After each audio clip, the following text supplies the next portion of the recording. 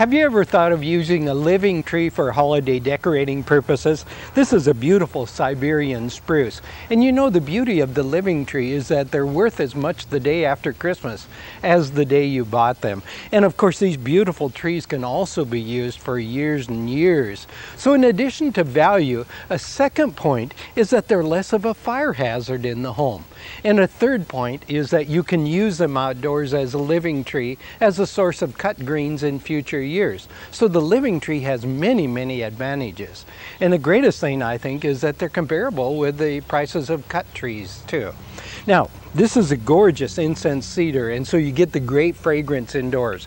Pines also offer great fragrance, and we don't have any in this particular planting, but nevertheless they're a great tree.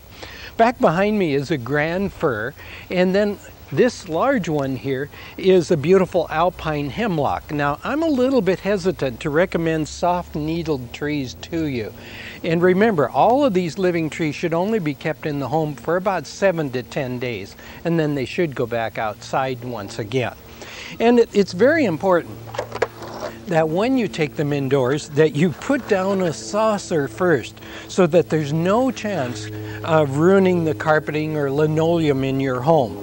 And if you're concerned about it tending to weight down your carpeting, for example, if you'll put maybe about 3 or 4 marbles under the saucer, that'll hold it up, and there'll be an airspace in between. And that works out, I think, a lot better for most people.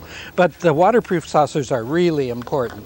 Check the watering, by the way, on these trees daily. That's really important. Don't let them dry out while they're in the home. Now, here's the little Alberta spruce. And for anyone that lives in an apartment, this is an ideal tree. Actually, it's an ideal tree for anybody because it's so slow growing. It'll act as a living Christmas tree for many years. And basically all you'll need to do is to occasionally repot it into a larger pot as it grows in size. So, you know, it'll be a great value for you. Here's another nice tree. This is probably the most popular of all living and cut trees. This is the noble fir. And noble fir, usually as it develops, gets kind of a whitish tinge, not whitish, but silvery tips on them. It's really a pretty tree. The living trees are great trees for use in the home.